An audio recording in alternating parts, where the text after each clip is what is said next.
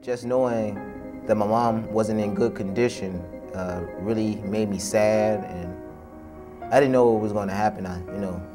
In my mind I was thinking maybe she might die or something like that. So when I got on the plane, I was just very depressed and shocked.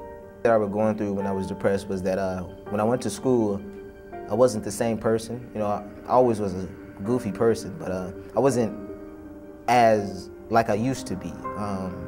I would act up, argue with teachers, skip class, get into fights. What I did to overcome my depression. I even went to counseling so that they can help me with my problems so I can express myself more, occupying myself with things to do. Like I would play sports, like basketball, baseball, things like that. Try to get myself into programs like Free Spirit Media or things after school to keep me busy so that I won't think about what had happened in the past. The lesson that I learned from my mom being sick was that I should value what I have, because when it's gone, you can't have it again. So it's important that you take good care of it and you really show appreciation for all that you have. I identify as gay. Bisexual.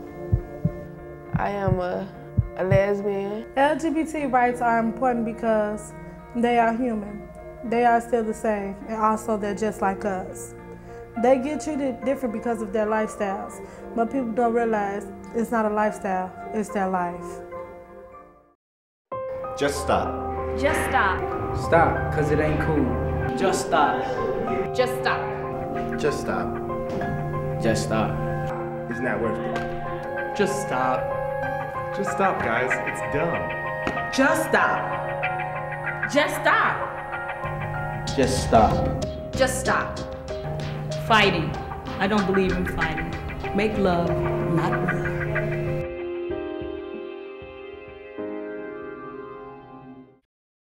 I took it straight to the heart because I lost the two closest people that I'm close to, my best friends. Never asked me that I need counseling because I never showed anyone my emotions or told anybody about how I was feeling. I kept everything inside. Still cry over there. It's like when their anniversary or their death come around, or I think about something that I'm doing. I think about oh, I was doing this with them. I remember. It's I still think about it and still wonder about them, how they doing now. I know they still with me. They just not here. I'm coming out my shell more. I'm starting to go out and be friends with everybody.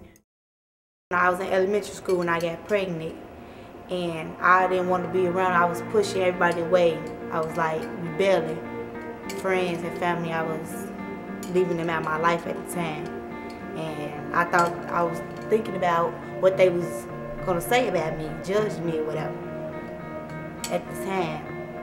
I feel that at first I feel like I made a mistake, but now I feel like I was blessed. I'm blessed to have a baby. And now that I have more responsibility as other kids do. My friends, they feel like I'm somebody to look up to, because they don't find too many teen moms that constantly go to school in good grades like I do. They feel like I'm doing good as a teen mother, because most teen moms, they drop out of school, they neglect their baby and stuff like that. And they look at me like, wow, she really did something. She made a difference. Don't let rough situations stop your future. Do something with your future.